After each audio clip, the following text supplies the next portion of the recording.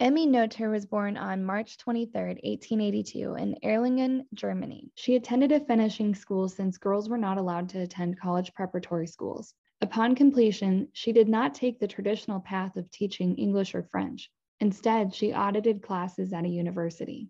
After completing an entrance exam, she entered the University of Göttingen in 1903. Again as an auditor. She transferred back to Erlangen in 1904 when the university finally let women enroll. In 1907, Emmy received her mathematics PhD. After, she worked at the Mathematical Institute of Erlangen without pay or a title. In 1915, she joined the Mathematical Institute in Göttingen and started working with Klein and Hilbert on Einstein's general relativity theory. One of her most notable works was her proof of Noether's theorem, which is about symmetry and laws of conservation.